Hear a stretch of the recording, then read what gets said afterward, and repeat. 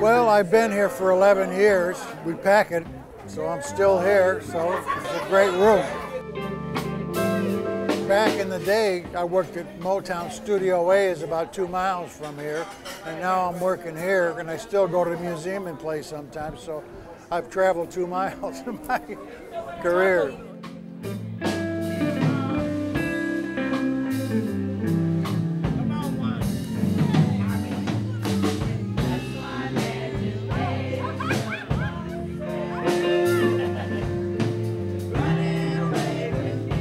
Yeah, I was there every day, so I did Cloud 9, Just My Imagination, Psychedelic Shack, Someday We'll Be Together, Nitty Gritty with Gladys. It just went on and on. Norman Whitfield came in with an arrangement of a song on Cloud 9, and I had a wah-wah pedal. He says, that's it. So in 2 weeks, I was backing up the Temptations in the studio on that record, and then I was there all the time. Check it out. See what we have here. Early on, Dennis Coffey tried collecting the records he played on, like J.J. Barnes, The Shades of Blue, Jamie Coe, The Volumes, a whole lot of Northern Soul, back before his Motown days. This thing's probably worth a lot of money. Yeah, they are. One time I sold a record for $1,400, and then I stopped selling them. I just keep them. In the 50s, in high school, they called him the rock and roll kid.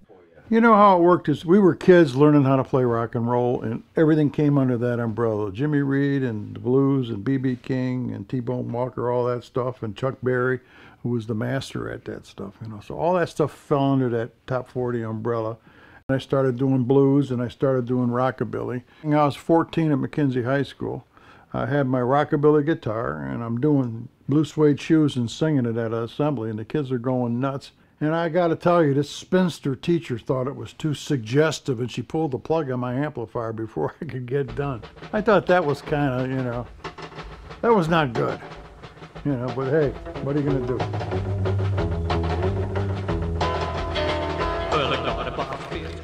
That's the first record I ever played on. I'm Gone by Vic Gallon.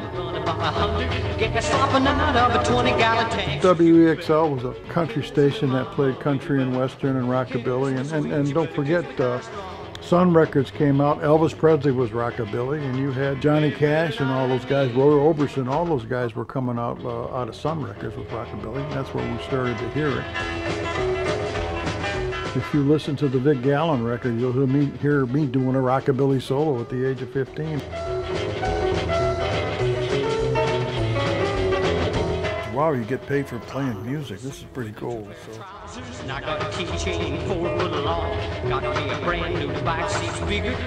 We did a session called Crazy Little Satellite about the satellite.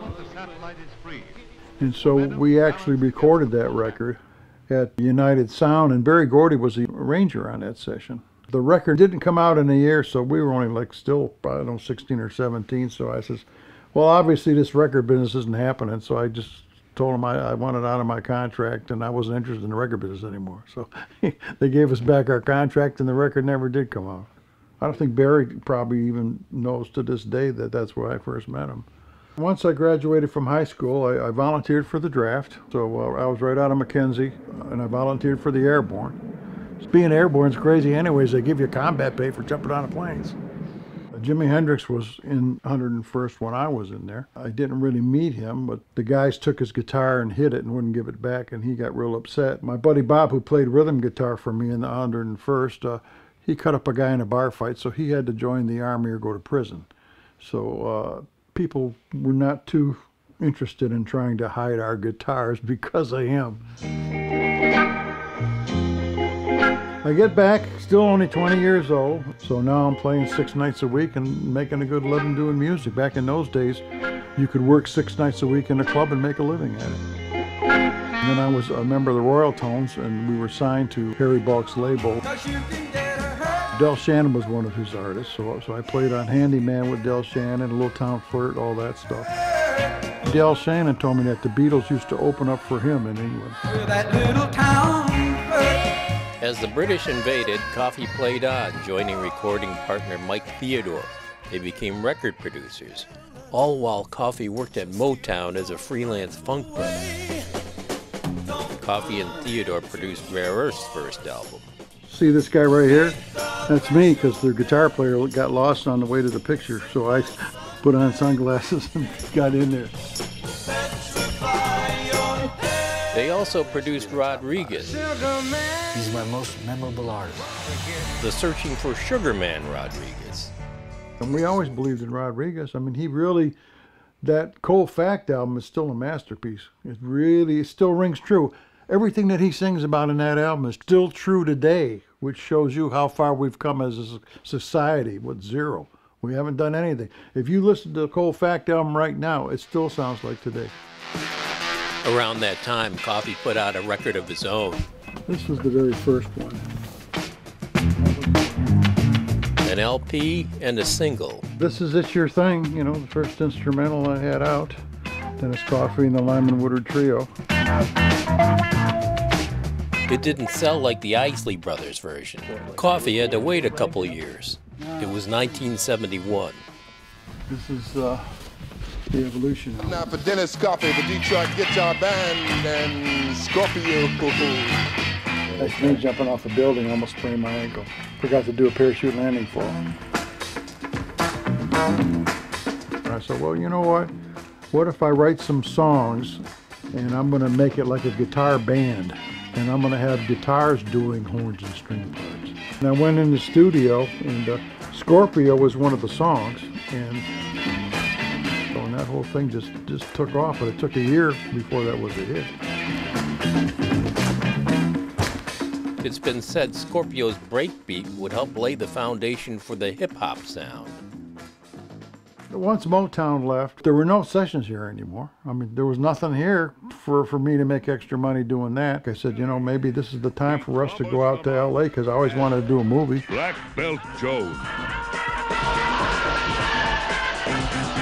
I lost 3 of my best men in there. Black Belt Jones, yeah. It's a karate guy. And The combo blaxploitation karate? It was. It certainly was, yeah. Enter Jim Dragon Kelly.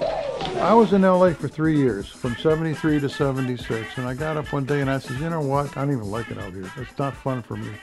I'm a Detroit guy. Detroit is just, it's my vibe. Back in the midst of a recession, Coffey had a tough decision to make. I went to work on the assembly line at General Motors. Someone realized who the new hire was. Worried the guitarist's hands could be ruined, he moved Coffey to a less dangerous job. Coffey went to college, became an expert on the lean manufacturing process, and he trained the people running the assembly lines. I made a good living at it. Coffey kept playing and recording, too. Can you get the other stuff, Dave? All right. My mom's family was very musical, so I had the talent, but I just didn't, I had to practice. I used to practice 8 hours a day.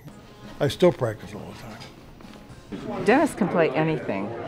He is just amazing. So we've been down to hear him at Northern Lights, and you know, there isn't anything he can't do. And when he came out with this kind of a new genre that fits into our schedule, we thought it'd be great to have him there.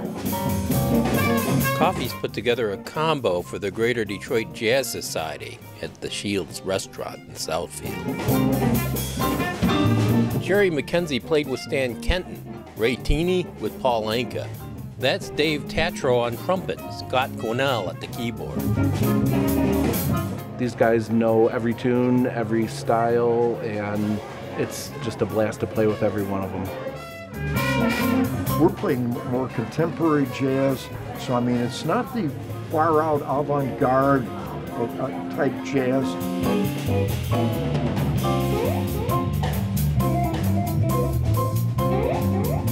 It's just straight ahead American songbook that we're doing in there. To be able to play with the masters, I get to check that off my bucket list, and you know, and hopefully do some more of these gigs because it's thrilling to play with a legend. For a 6-string instrument, I'm still a student of the instrument. I'm still studying. I saw Segovia play by himself at 92. For 6 strings, there's a lot of possibilities left yet. you know, on the guitar.